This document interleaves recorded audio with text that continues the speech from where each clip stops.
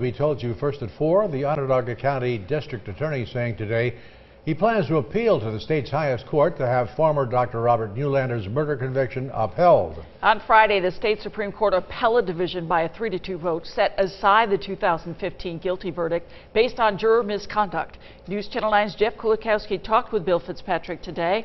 Jeff, I imagine he is not too happy with this decision. That's a polite way to put it. I would say very, very surprised, Rod and Christy. And yeah, I could also tell not at all very happy about the split decision in favor of the former doctor. And apparently he's not alone.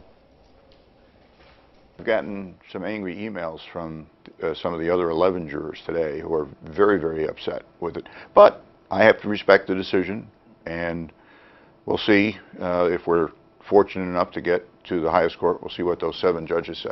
The DA's office would need one of the 2 dissenting judges to allow them to ask the Court of Appeals, the state's highest court, to hear their challenge to Friday's decision.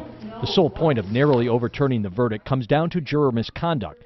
Back in May of 2015, about a month after a jury found the former doctor guilty of killing his wife and trying to cover it up, juror number 12 was thrust into the spotlight. She was publicly accused of misconduct for texting about the case with family and friends.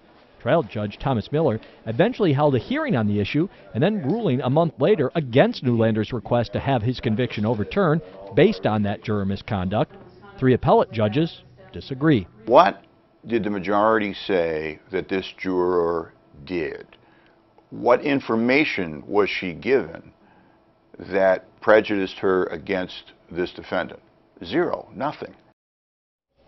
Fitzpatrick says this decision sets a bad precedent for every guilty verdict going forward, which is why he says his 61 colleagues around the state are likely to file a brief with the Court of Appeals supporting their case. As for Robert Neulander, he has a bail hearing Monday in Onondaga County Court asking to be let out of prison while the Court of Appeal decides if that's what Fitzpatrick does or a new trial is set. Christy? We know you'll be fine.